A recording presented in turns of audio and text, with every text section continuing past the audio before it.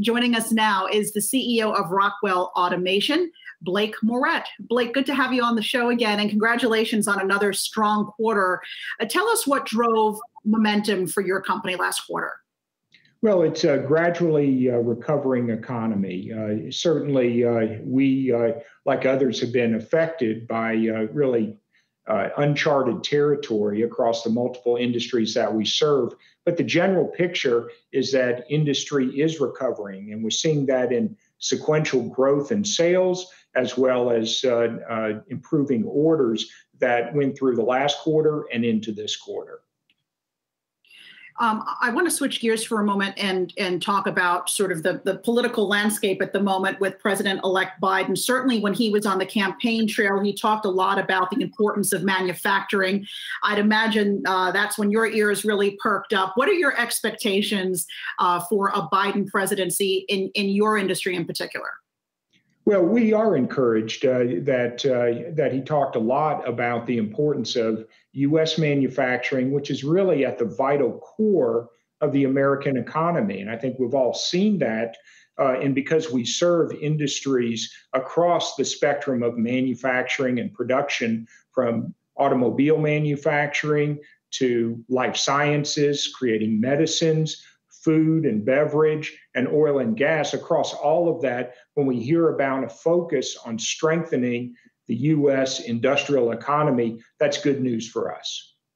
For sure. And we know that this pandemic has sort of highlighted pain points, if you will, for a number of different companies and different industries. It left manufacturing supply chains very vulnerable. Have you seen, or are you seeing that trend where more companies are bringing the workforce here within North America and moving supply chains closer to home?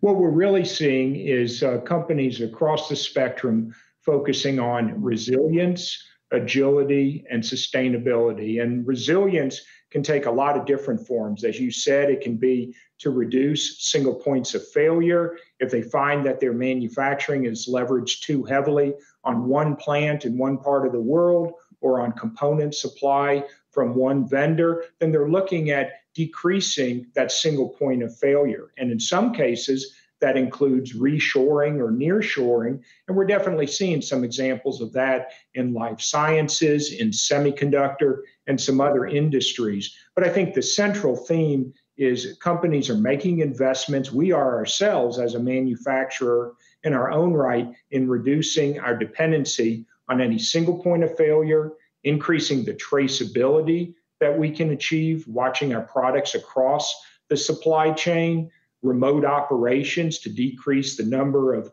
different people that have to be physically right next to each other when commissioning or troubleshooting equipment. So all those things are good positive trends for us.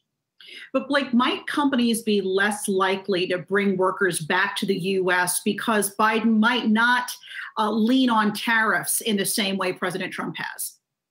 Yeah, I think, and we certainly advocate for free and fair trade, and to be able to level the playing field in a way that American manufacturers can compete and win. We're going to have to find ways to strengthen U.S. manufacturing and create an environment where manufacturers can thrive. And that includes, obviously, some policy, workforce development, and continued innovation, which probably in the end is the most important of all.